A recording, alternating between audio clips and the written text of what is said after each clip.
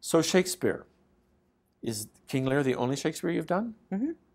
And what was it like heading out into white language, which is 400 years old?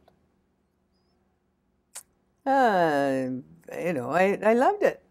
It was very full. I had a sense of it, and I grew up with many languages.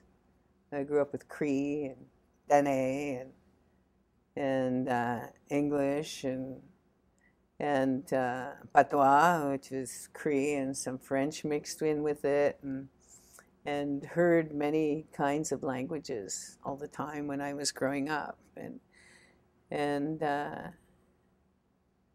it was delicious. I loved it. And another thing that I appreciated is that it was not a new script. It was a script that had, you know, the words are going to be the same when you come back into the work the next day. And it was your work to get to know these words, each word, and to walk with it. These are people who lived, and this is what happened, and these are the words that they used.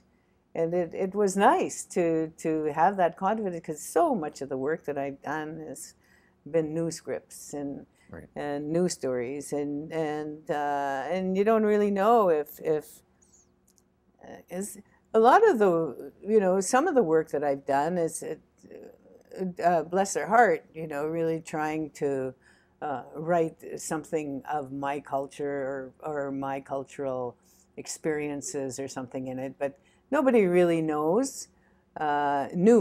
You know, I'm talking about writers from outside the culture trying to write what was going on in the culture, and no, that's not it. That's not it. That's not the kitchen.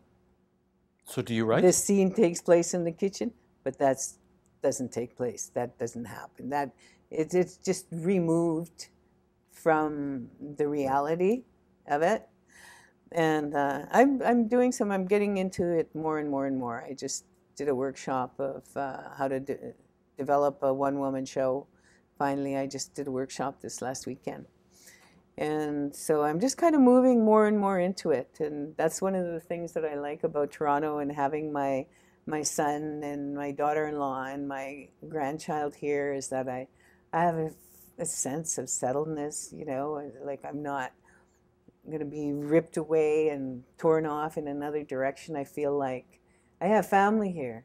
My kids are all on this side of the country, and I feel like I can settle in and start doing some of my own writing, which is what I've been wanting to do for ever and ever and ever. Miriam Margolyes has a show called Dickens Women, and she is a very lively English actress. I think she's in her 60s now. And she does a play about all the great characters in Dickens, women characters. And she takes them and she puts them together. The play has two levels, one of which is her depicting all those women, and the second is her as a woman commenting on a man, a patriarch, who wrote versions of women. So she's commenting not only about the culture who spoke about those women, but she comments about her problems with the man who wrote the women. So the play has many levels, and I go, well, Tantoo, why don't you pull out all these characters from TV and film and that you've been forced to play or you played?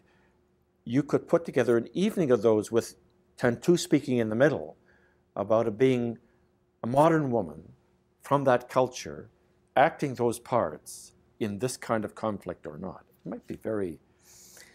Well, that's kind of what my book is. You know, I've hauled all my archives. I've got journals. I've got stuff, and I want to get to the place where, you know, I can get some money somewhere where I can just sit down and start going through all this stuff and drawing it all out in chronological order, because there's a real sense to this project, what it was about, the energy that was involved, what I met in that project, and then what came next, because things built one on the other, you know. where I'll be doing a project and thinking, okay, what is it that I'm here to learn? Like doing a project with John Giuliani, Three Little Girls, Pablo Picasso play. And that was about fear. And then subsequent work after that, it's really kind of looking at the element of fear.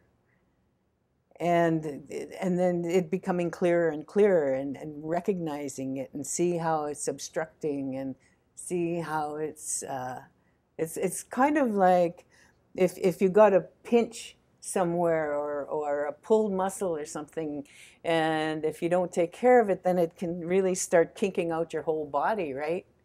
And so that's, and then it can be used in the right, because it's a basic element. It's a basic element.